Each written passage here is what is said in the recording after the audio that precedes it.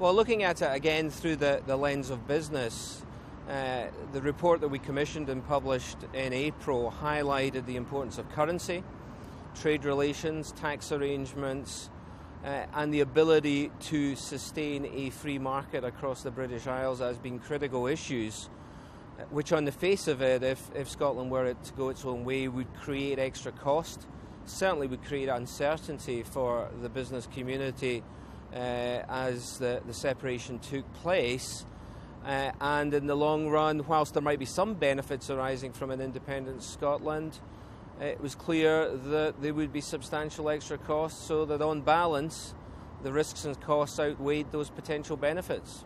Do you feel that the debate has become more fact-based? Do you think some of the emotion has fallen out of it and we are now having a proper fact-based debate? I think that's a really interesting question, and there's, even last week we saw various assertions and facts coming from both campaigns. I think the challenge that we've got at the moment is that the facts, frankly, are being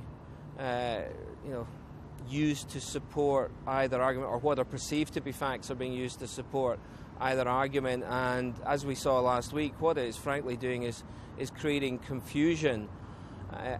What we sought to do, and we again saw the Institute of Fiscal Studies coming out with its report this week, is seek to come up with objective, non-partisan research that identifies the issues, identifies both the opportunities and the costs. So I'd have to say that I think there is still a lot of noise in the debate generally, and I'm not sure if you were to speak to the average voter in Scotland that they would say that, well, look, I've got a clear set of facts.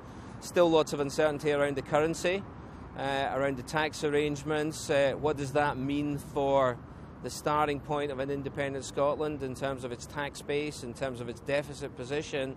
And then longer term, what does that mean in terms of the likelihood of additional taxes or additional costs being imposed on the people of Scotland to support an independent country versus the future opportunities? So I think in the round, I'd have to say I'm not sure we have moved much further forward, despite both sides apparently coming out with lots of facts. And you touched on the uncertainty that this is doing to the investment climate. How concerned are your peers in the Scottish business community about this? Is this becoming a really damaging factor for Scottish GDP right now, in your view? To be honest, I don't think it is a huge factor right now. It's just another issue that businesses are having to think about in terms of their investment decision making. I think the really big challenge is post 18th of September, if there is a yes vote, because at that point, frankly, the independence outcome is unknown until the settlement negotiations are undertaken with the rest of the UK.